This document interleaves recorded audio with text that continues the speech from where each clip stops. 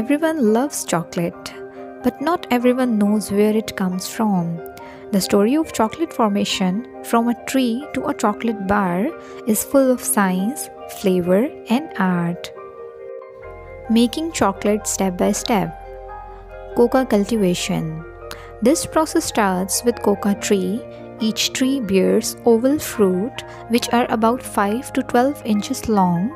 Each fruit contains 30 to 50 seeds, and these seeds are called coca beans. Harvesting. When fruits turns yellow, it means that they are ready to harvest. They can be harvested continuously throughout the year. After harvesting, pods are opened and seeds are removed. Each seed is about the size of olive.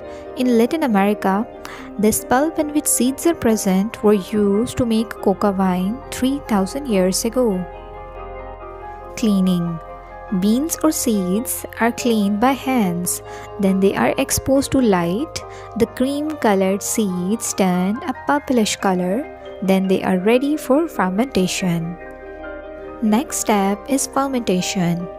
During fermentation process, beans are heaped in piles on ground, and in Latin America, a system of cascading boxes are used.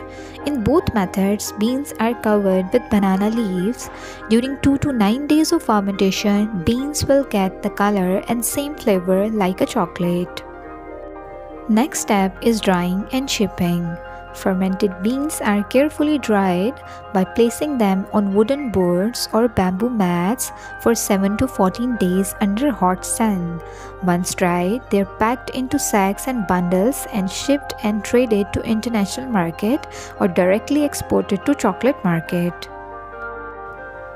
Preparing coca mass. Beans are cleaned, then roasted at low temperature to develop flavor. Shells are separated from nibs by the process called winnowing. Then they are finally ground into coca mass, which is solid at room temperature.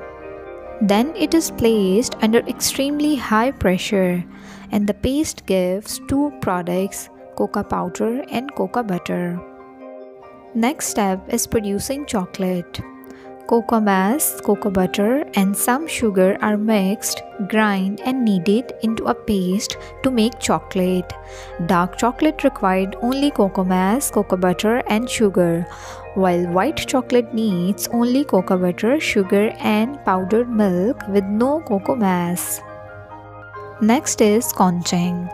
It is a careful process of rolling, heating, and aeration into a large agitator that stirs and smooths the mixture under heat. Here some lecithin and cocoa butter is added for required fluidity. It is a very important step. The longer is the conching process, the smoother it will be the chocolate. The final step is tempering and molding. The chocolate is now finished and ready for final processing, during which it is put into blocks of drops. This method requires tempering, where chocolate is slowly brought to a certain temperature to give it stable, shiny, and smooth surface, and then it is transferred to chocolator for packing process.